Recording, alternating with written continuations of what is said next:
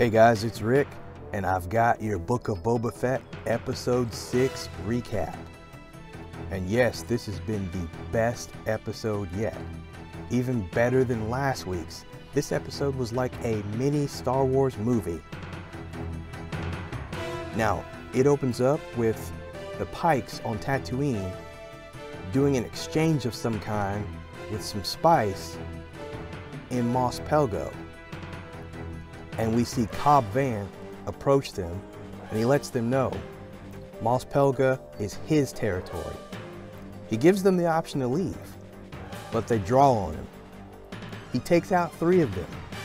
On the 4th one, he tells them, make sure that you leave, but as a fine, leave the chest. Now after the opening credit rolls, it cuts to Din Djarin flying toward a planet in his Republic starfighter. He lands and is greeted by R2-D2, and Mando says that he came to see Grogu.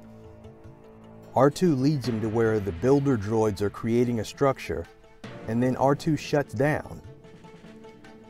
Mando realizes that he has to sit and wait.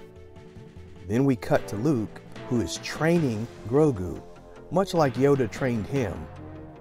This was really fun to see, and you get to see Luke starting his Jedi Academy.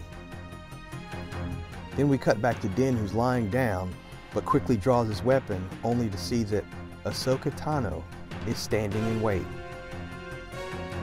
He explains to her that he came to see Grogu, and she explains the conflict that this would cause, as Jedis do not have any attachments. He says he wanted to give him the armor that he had made for him because he is a Mandalorian foundling. She explains that he's now a Padawan. After a brief exchange, he gives her the armor to give to him, and he leaves. Luke continues with Grogu's training. Ahsoka brings the gift, and Luke says that he's not sure of what to do. She states that he must trust his feelings. We cut back to Mando, who lands on Tatooine at Boba's palace. Everyone is gathered in the palace and they are discussing what the Pikes are up to. Fennec says that they need foot soldiers. Din says that he may be able to help with that. He flies to Mos Pelgo, which is now called Freetown, requesting Cobb Vanth's assistance. He asks that Cobb get the town together to help them fight.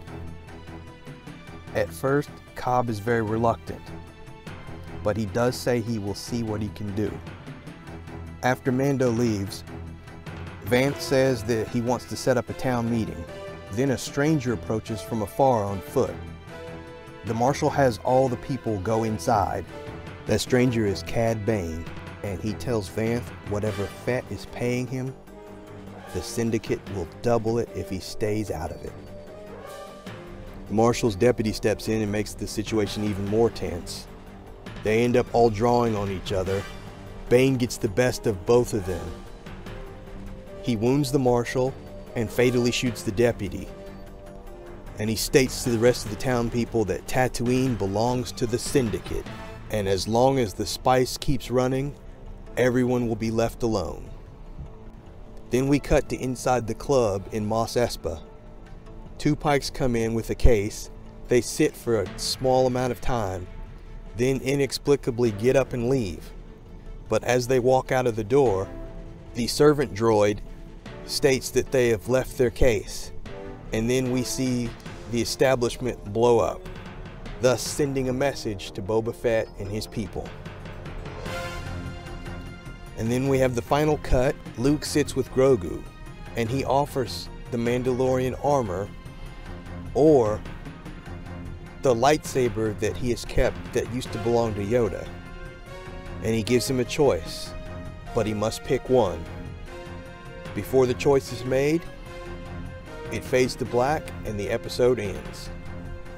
As I've stated several times, this entire series has been building up to something, and we are going to get a fantastic finale in episode 7. Make sure you stay tuned. As always, stay positive, stay blessed, I will see you guys again.